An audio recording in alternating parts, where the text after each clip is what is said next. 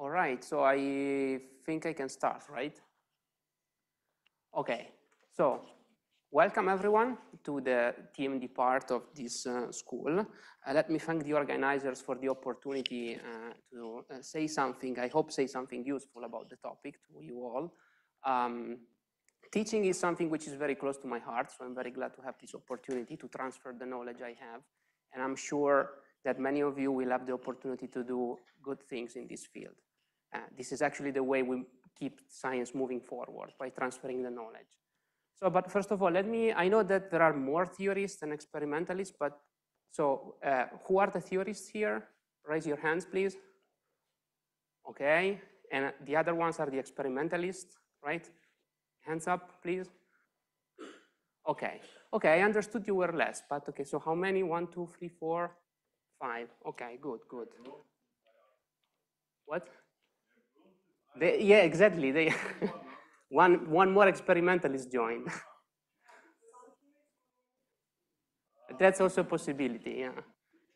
Yeah, okay, so, and who has working knowledge on the topic? So who is more or less familiar to some extent with transverse momentum physics, or also GPD physics? Okay, good, very good.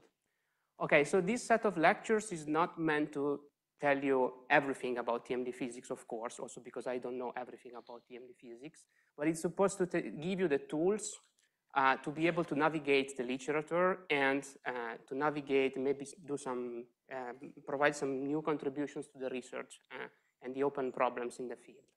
So for this reason, in the slides, you will find several links to resources in the literature, papers, lecture notes, or these kind of things. So I want you to actually be able to access the PDF files and go to the resources and study by yourself, read by yourself. And of course, I'm here the whole week, so you can ask me questions during the lectures, before the lectures, after, whenever you want, not when I'm sleeping. Okay, so sleeping is something which is very dear to me in this week. So, okay, you will have plenty of time during the day. All right. Okay, so let's get started with a brief introduction. We know that we have a theory to describe the strong interaction, okay? So we know that this theory works very well, and we describe it in terms of quarks and gluons, the elementary degrees of freedom. So the bottom line is we can do many interesting things, but can we understand the properties of hadrons in terms of quarks and gluons? So can we understand the mass, the spin, the size of hadrons in terms of the elementary degrees of freedom of the theory? So by the way, spin, we talked about spin several times in these days, and spin is one of the smoking guns for the need of having three-dimensional pictures of your hadrons. So for the need to abandon the collinear interpretation of hard scattering reactions. Can we understand the formation of hadrons, so the hadronization mechanism? Can we understand confinement in terms of quarks and gluons alone? Can we understand the structure of hadrons in terms of quarks and gluons, starting from the QCD Lagrangian? Well, I mean, the answer is yes, but not with perturbation theory. So what do I mean? In general, I mean, in field theory, you can compute any kind of observable as an expansion in powers of the coupling constant, right? So that's fine. You can do it for cross sections. You can do it for whatever you want, more or less.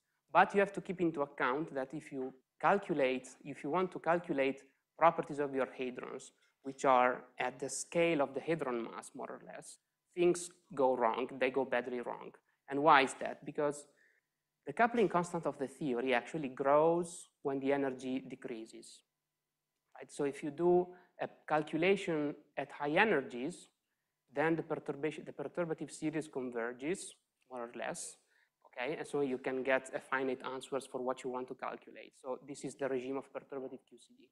But if you want to get information about the properties of hadrons at low energy, then these expansions break down, okay? So you cannot get finite answers for your calculations. So you need to abandon at some point perturbation theory, and you need alternative techniques. So as you already know, it is possible to get information about the Parton distribution functions, for example, from the experimental data. We discussed it several times, right?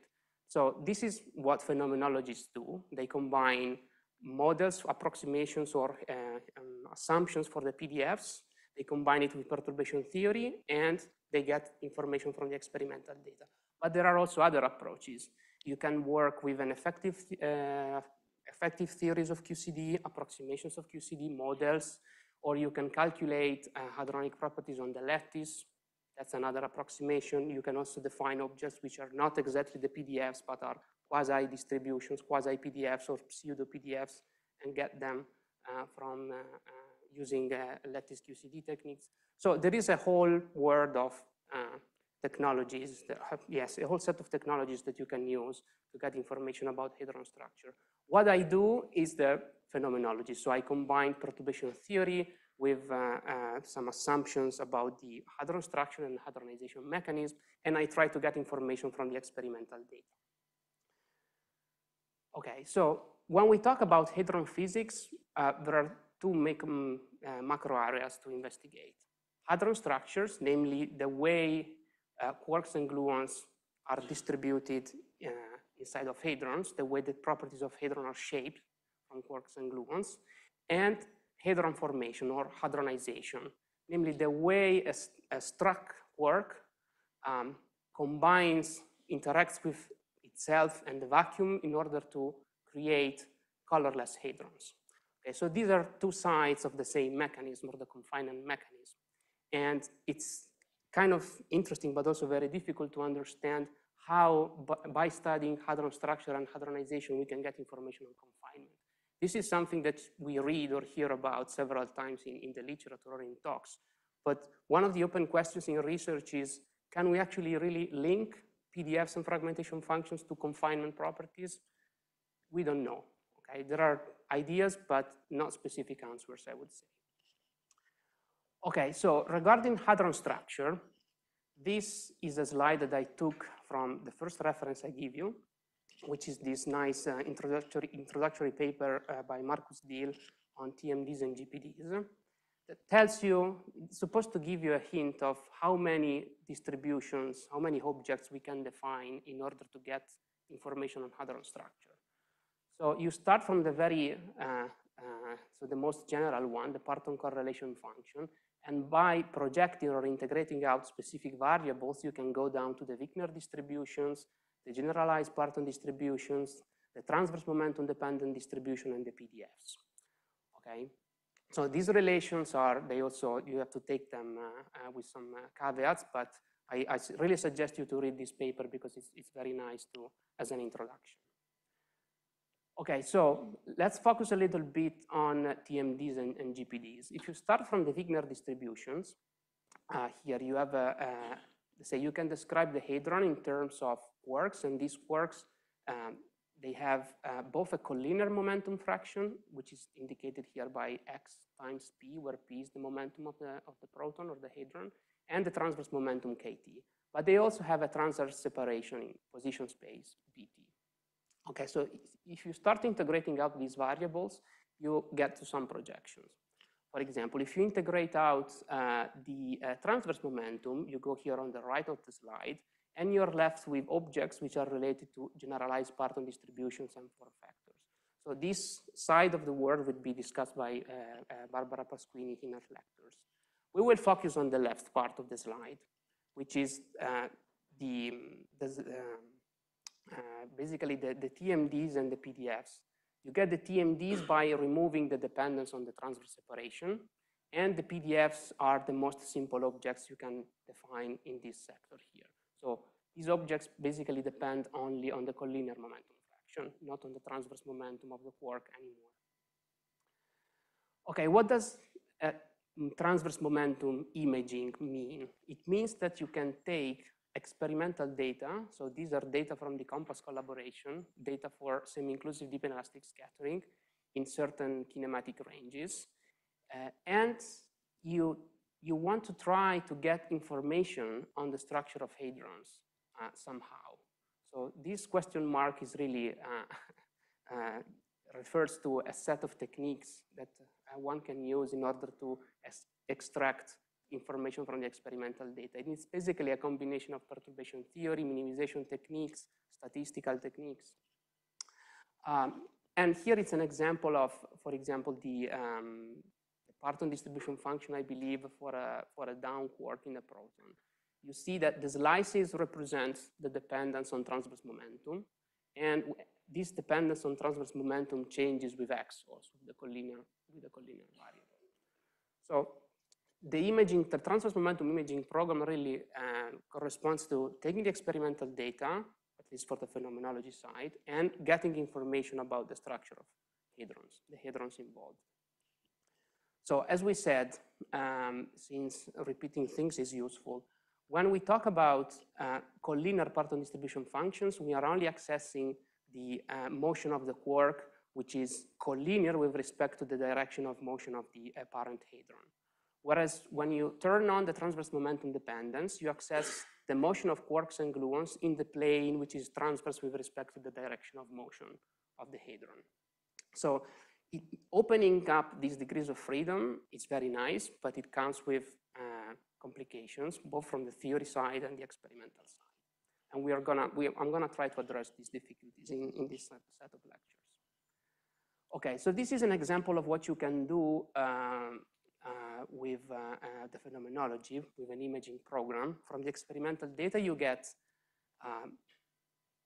extractions of the collinear parton distribution functions. This is, for example, an extraction by the NN-PDF collaboration, where you have a neat flavor separation. So you have PDFs which are different flavor by flavor, and also for the gluon. And in this case, you have the transverse momentum dependence for an up quark in the proton. Okay, so this is basically the corresponding transverse momentum dependence that you can get for an imaging program applied to semi-inclusive DIS data and Rayleigh data.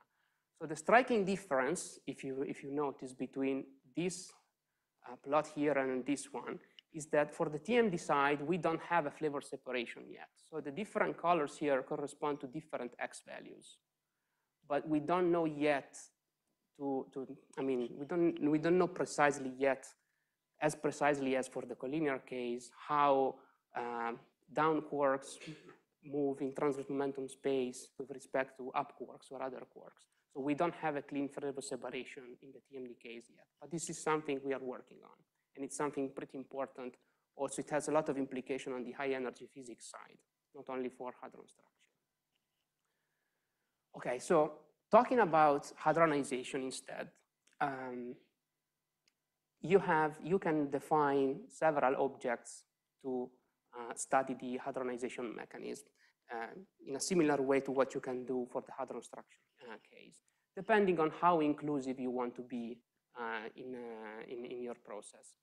So if you detect a single hadron among all the hadrons that you have here in the final state, you can work with the so-called single hadron fragmentation function. In this case, single hadron collinear fragmentation function, because you identify one hadron, one pion out of the 2,000 pions that you have here, and you study only the collinear momentum dependence. You can also have the TMD version of the single hadron fragmentation function. So you identify a pion and you study also the transverse momentum dependence with respect to a certain direction that you can specify. But you can be also more exclusive, and instead of studying one hadron, you study two hadrons. So you define dihadron fragmentation functions. These objects are more exotic, but they can be useful for very specific cases. For example, the phenomenology of the transversity distribution function. If you want to be even more inclusive in the sense that you can detect more hadron, you study jet functions. So jet functions are ways to cluster some of the hadrons that you have in the final state and study the properties of the hadrons in this jet, okay? Or study the global properties of the jet. Yes? The fragmentation functions. So the fragmentation functions are objects that allow you to link the fragmentation of a quark, for example, the quark which is leaving the hard interaction here, to a specific hadron in the final state. So for example, the most simple one tells you in a loose sense what's the probability that this quark here fragments into a pion in the final state? Okay. Thanks for the question. And you can study this fragmentation function, I mean, in different kinematics with different kind of momentum dependence. But you can study also, as I said, objects which are more inclusive. So instead of studying the probability that a quark produces one hadron, you study the probability that one quark produces two specific hadrons, or one jet of hadrons, a collimated spray of hadrons. Okay. But also, if you study a jet, you can also try to understand what are the properties of a specific hadron inside of the jet. So you have a spray of hadrons in a cone, and then you select one pion inside of the jet. And you want to do it because that gives you the possibility to study, for example, spin momentum correlations inside of the jet. Okay. So there is a whole zoo of possibilities here. And actually, hadronization is a very, very interesting topic, which, in my opinion, is more likely to be connected to confinement than really the PDF themselves. But okay, I am recorded now, and I should not say these things too loud. Okay. So in a nutshell, when you have a process with a hadron, either in the final state or in the initial state, you need a soft function like a PDF or a fragmentation function in order to describe the process properly. So in this case, for example, this is a simple diagram to describe inclusive DIS. You have a lepton that scatters off a hadron. There is some kind of hard interaction here, and then you detect another lepton in the final state. So if you study the cross-section here, so if you take the square of the Feynman diagram, you can rearrange diagrammatically this yellow blob here, so the transition from the hadron to the quark state into this kind of diagrams here, which are basically the square of the Feynman, or the square version of a Feynman diagram. Okay.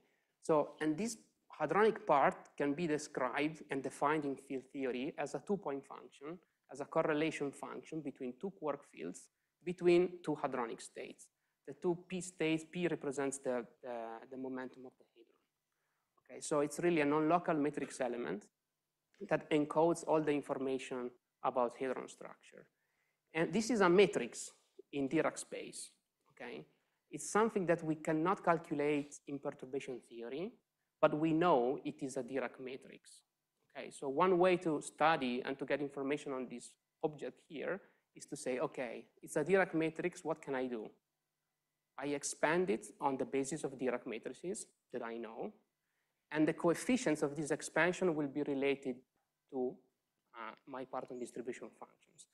So it's something that you don't know how to calculate, but you know it is a Dirac matrix. So why not using the fact that you know how to describe, you know the basis for the space of Dirac matrices. This is basically the idea behind this.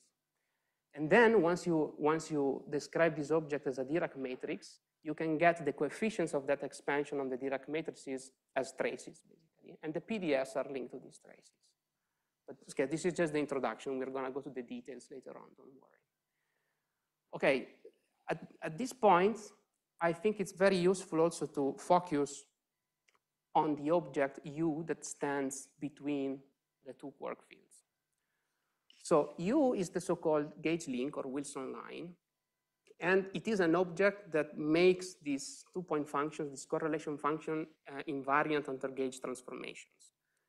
It is crucial to have that gauge link there. Without that gauge link, a lot of the effects that we know about TMD physics would not be there. For example, all the T-odd functions, the T-odd correlations in the hadronic sector, like the Sievers effect or the Bohr-Mulders effect.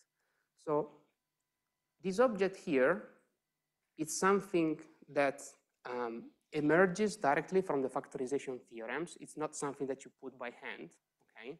It's something that really emerges from the factorization of processes in terms of Parton distribution functions or transverse momentum dependent Parton distribution functions.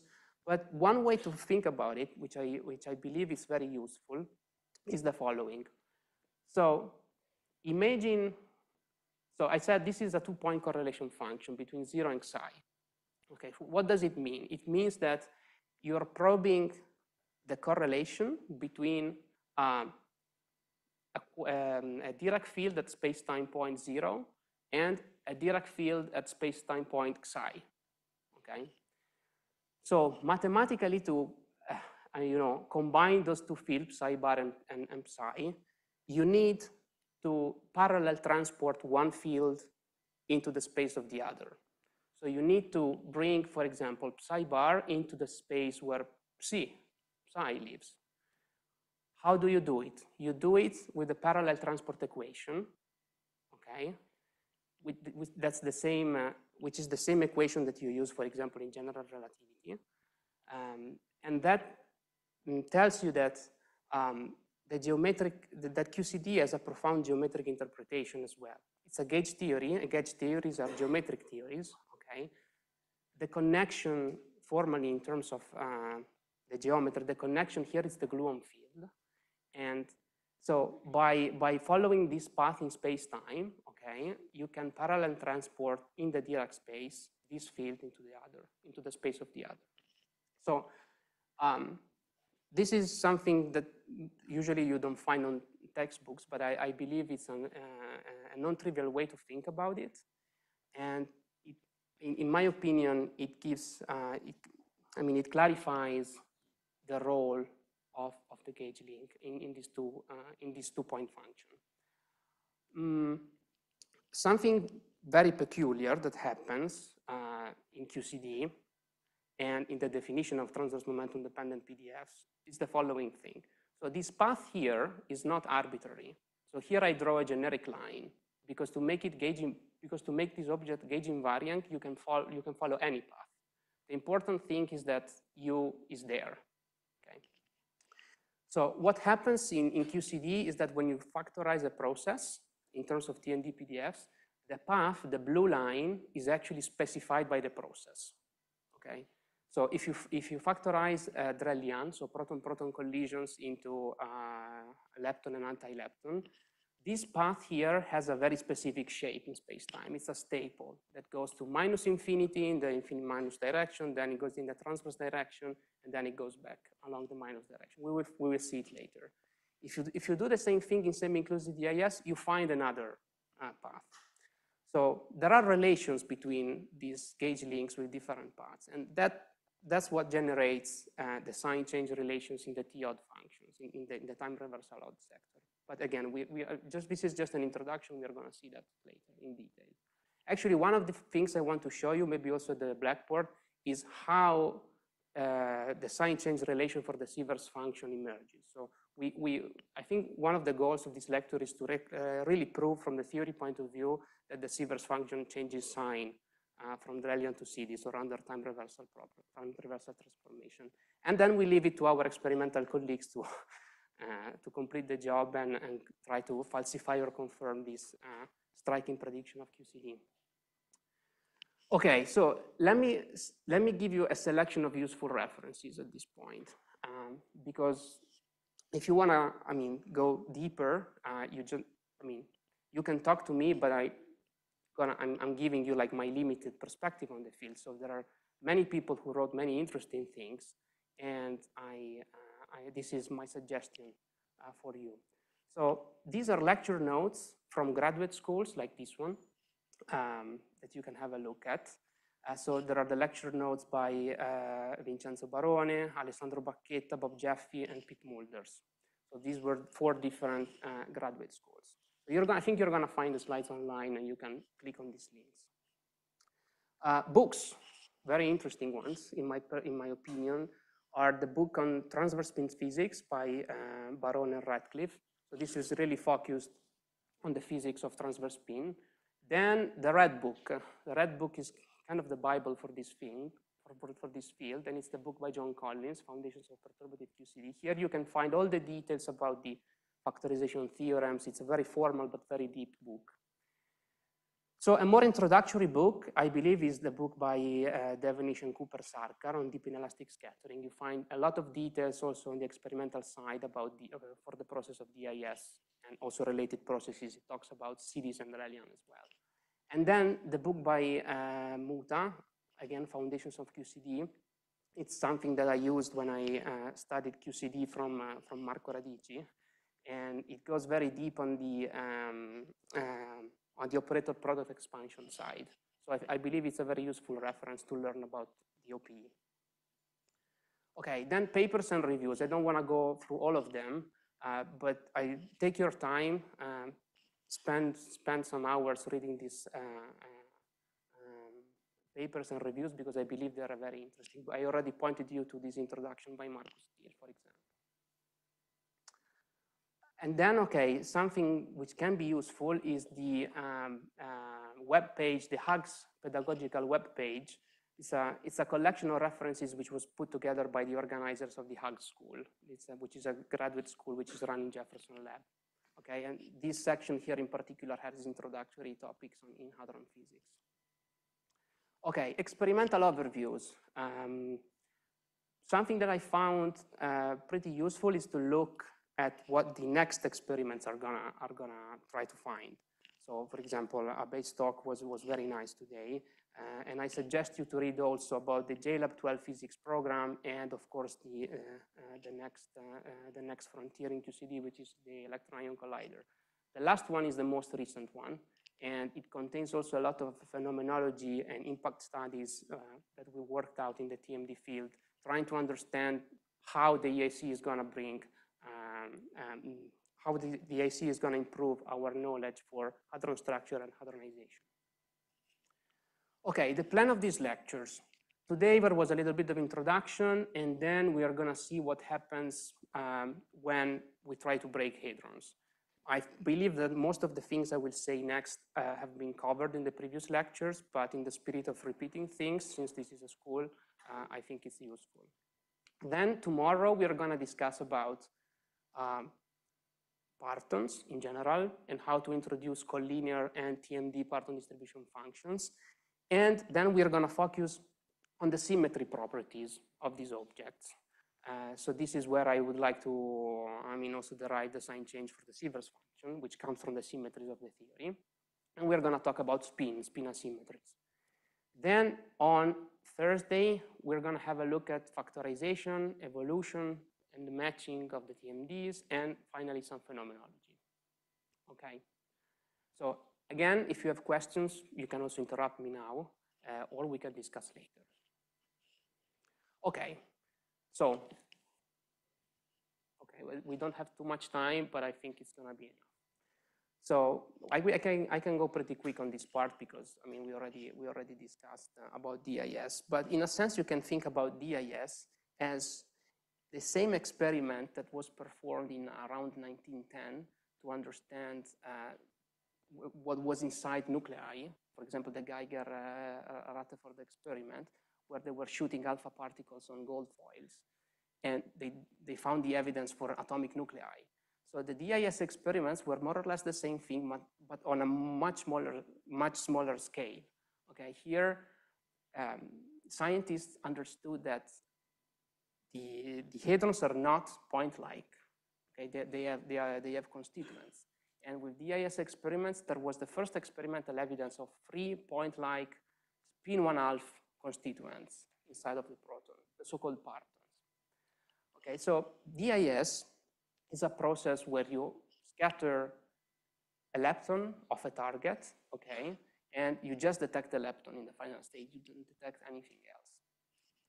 To describe, mathematically to describe the cross-section for DIS, it's good to choose a light cone basis, so a set of 2 vectors, okay, that have these properties. They have 0 norm, and the scalar product is equal to 1. Okay, so these are 2 vectors that stay on the light cone, light-like. Then you can parameterize a generic vector, either in Cartesian coordinate or in light cone coordinates, okay? And say you can work either with the time-like and the spatial component, or the plus, minus, and the transverse component. So I'm saying this because we're going to speak a lot about transverse momentum, light cone plus, light cone minus. This is the definition. This is what is applied, to vectors in all the cases. When you hear about transverse momentum, it means that you are considering the 1, 2, so the x, y components of a specific momentum. Okay. And then when we talk about transverse space or transverse plane, we mean really the plane which is orthogonal to Z, and it's actually, you can project vectors to that transverse space using the transverse metric, okay, GT, which is defined here, and GT and epsilon T, which is the contraction of the Levi-Civita tensor with the two light-cone basis vectors, are the two objects that you use to calculate scalar products and vector products with the two-dimensional transverse vectors. Okay. So DIS, what's the kinematics that we can use? So we can build the following invariants: S, W square, and Q square using these momenta. The momentum of the target, the spin of the target, if the target has a spin, and L and L prime, which are the momenta of the scattering and the scattered electrons, or leptons in general. Okay, so we already know by now that the deep inelastic regime is the regime where Q square and P dot Q go to infinity. In practice, you do it by selecting an energy Q square, which is much larger than the invariant mass of the target, and you keep this X Bjorkin variable fixed. Okay, so we mentioned spin. So spin is described with density operators or matrices, as you do in quantum mechanics. So if you describe a spin 1/2 object, like a proton or a neutron, in order to construct a density operator, you need the Pauli matrices, basically. Okay, you need the identity matrix here, and then these SI quantities, which are just numbers, multiplying the Pauli matrices. So it's basically the scalar product between a three-dimensional spin vector and a vector made out of the Pauli matrices. Then you can build a covariant spin vector, just adding a 0, a time-like component for the spin. Okay, so when in the literature or in these lectures you find a covariant spin vector, it's basically this. So it's the spin vectors plus the 0 component equal to 0. Of course, I mean, you don't do DIS only on the proton, but you can also do DIS or other experiments using spin 1 targets like the deuteron. Okay, in this case, you need a more complicated object to describe the spin. You need, again, a spin vector here, but you also need a matrix or a tensor of rank 2, okay, to parameterize all the possible polarization of the target. So in principle, you have all the degrees of freedom of the spin 1/2 case, and then you have a spin matrix or the so-called tensor polarization for DIS, for the deuteron. Okay, so I'm saying this because in the lectures we will find it, I will tell you that some things have been calculated for spin 1/2, but not completely for spin 1, and those are potential research directions. But I want you to know what's the difference between working with a spin 1/2 and a spin 1. Okay, so the take-home message: spin 1/2 is easy. You just need a spin vector. For spin 1, you need a spin vector and a spin matrix. Yes.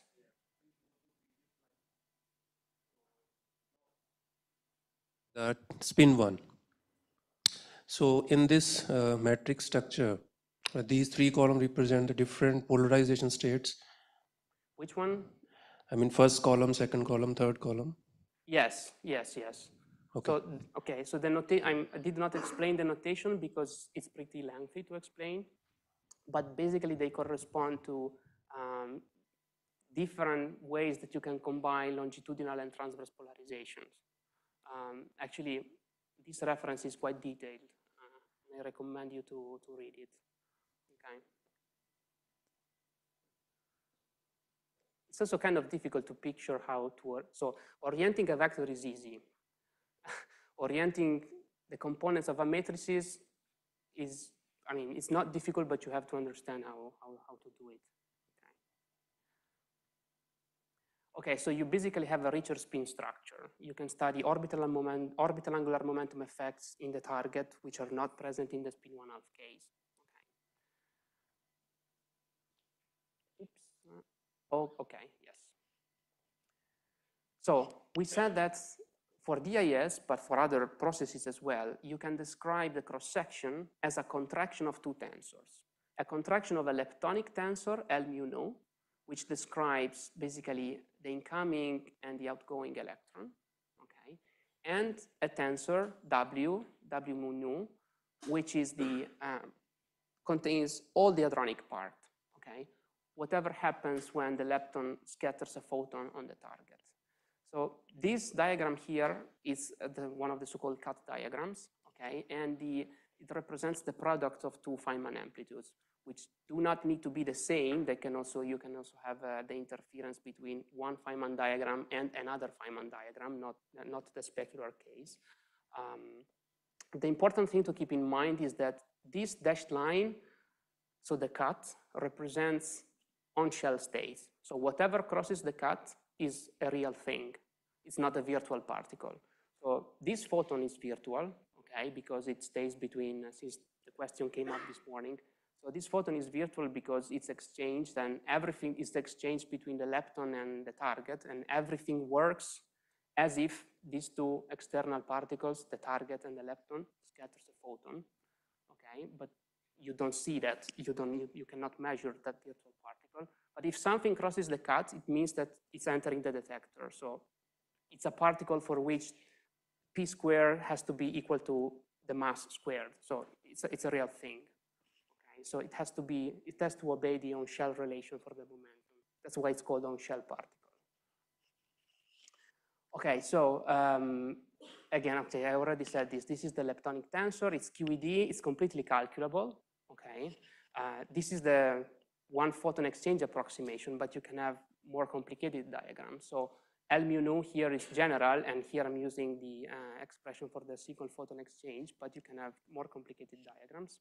And then you have the hadronic tensor, which is not calculable in QCD. Actually, not completely, as Ravindran mentioned previously. You can do all the renormalization of these objects, but you cannot calculate the intrinsic properties in perturbation theory.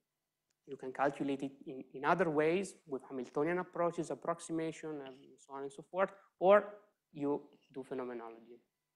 Okay, so in this case, with the single photon exchange approximation, you have the photon that feeds the electromagnetic current in the target, and okay, in the case of the weak interaction, the current would be different, but now we're working in the single photon exchange approximation.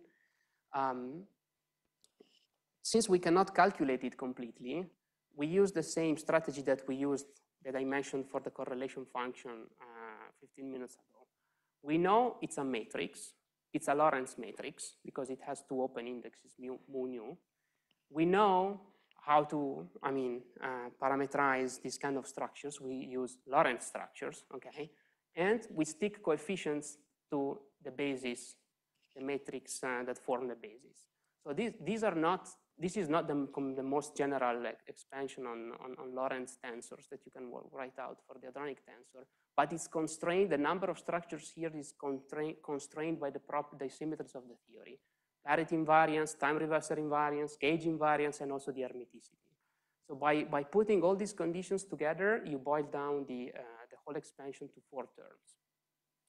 Okay, so this is very important. We already discussed in previous lectures, but it's a very generic strategy that applies to all processes. At lunchtime, we discussed about parity invariance with some of you. Someone was asking, okay, what happens if I remove the constraint of parity? What do you think happens? If I remove one of the symmetries here, for example, parity. Voice? Yeah, you would have more terms in the expansion because the more constraints you put, the less structures you will have. Okay, so of course, we know that QCD should be parity invariant, but nothing prevents you from removing this constraint and see what happens. You define another structure, And then you try to see, comparing with experimental data, for example, if this term is 0 or not. You have to understand if it's 0 or not within errors. So, I mean, it's a difficult game to play. Okay. So as I mentioned, for example, if you work with the weak interaction, you would have no parity, but this is a different story. And if you include spin, you have different terms. Okay, this is the hadronic tensor for the unpolarized case. So you can reorganize the information on the previous slides by rearranging the Lorentz structures in terms of different coefficients that we call structure functions in this case.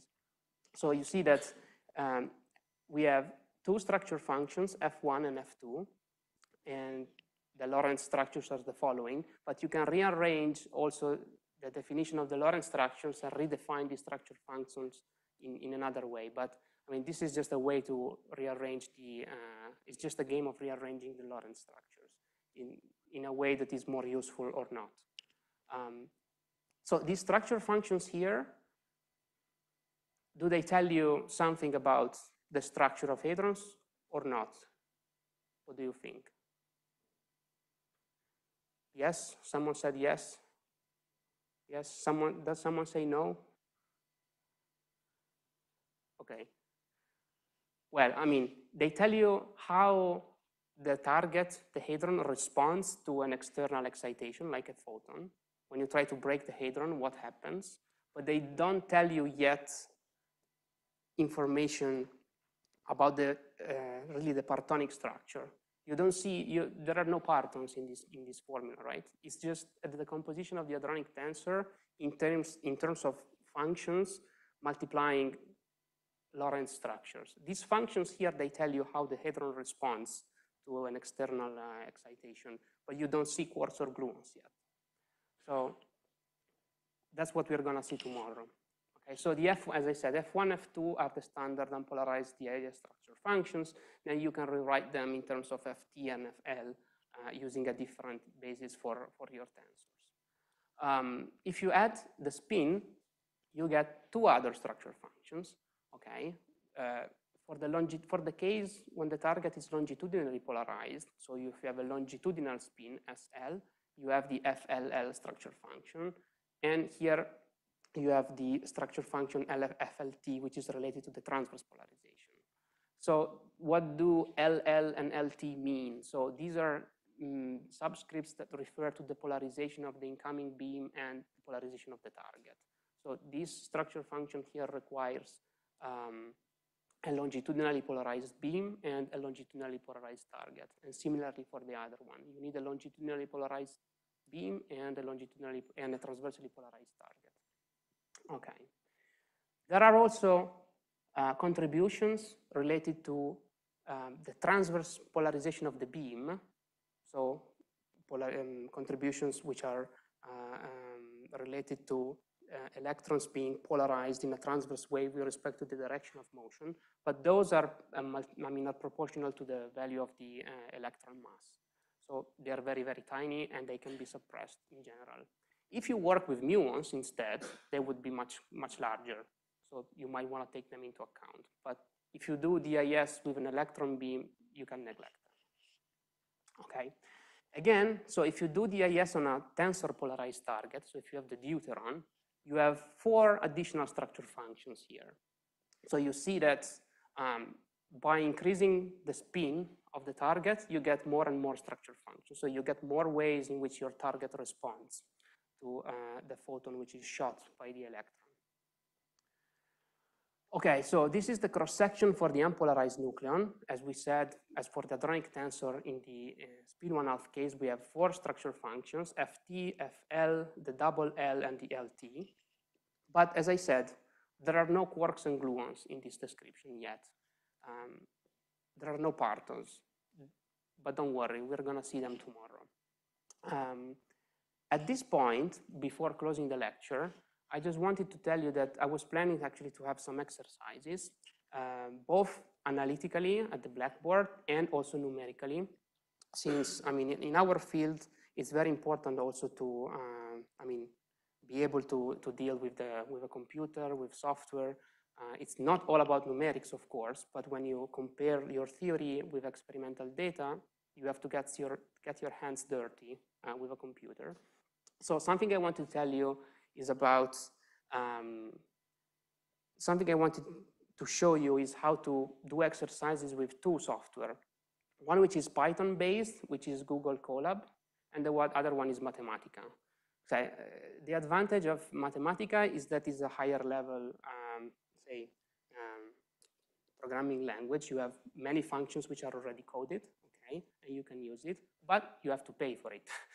So, yeah, okay, there is no free lunch, as they say.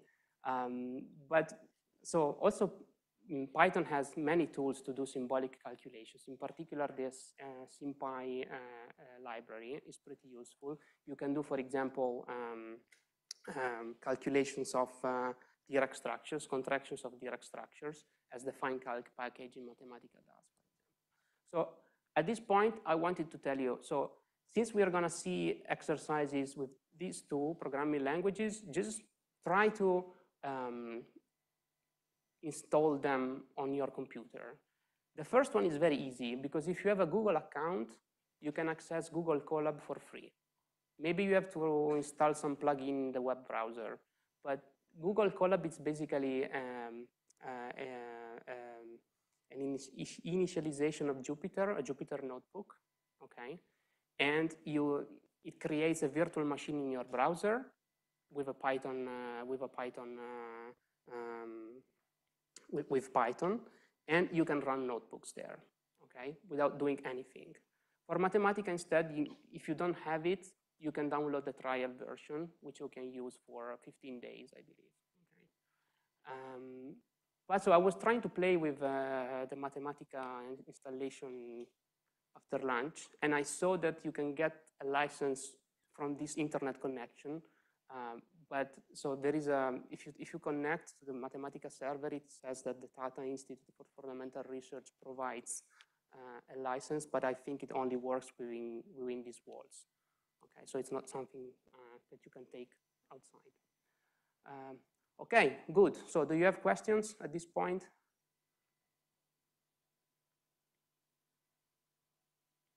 Not yet.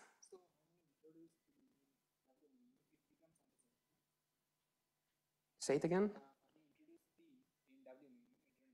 Yes. Yes. So what about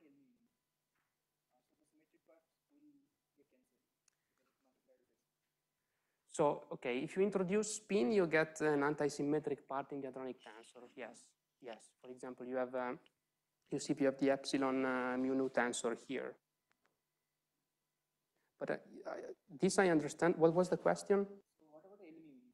So all that LMU has some. Yeah. It will be cancelled because of that. You have to get. Yeah, okay, so you need an antisymmetric part in the leptonic tensor too, which comes in with the lepton polarization. Yes, so you see that this structure function here has two L indices. It means that both the beam and the target need to be polarized. Yeah. Thanks, that's a good point.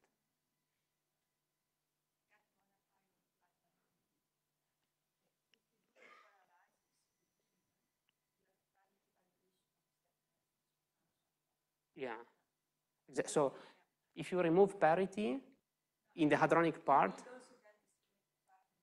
exactly, that's okay. That's precisely the fact that you get an antisymmetric part from the hadronic in the hadronic side, removing parity violation tells you that you need the polarization in the beam. Yes.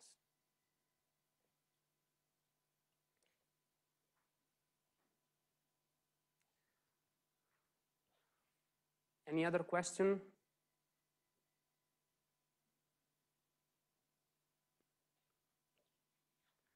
Okay. Well, I'm gonna be around. Thank you.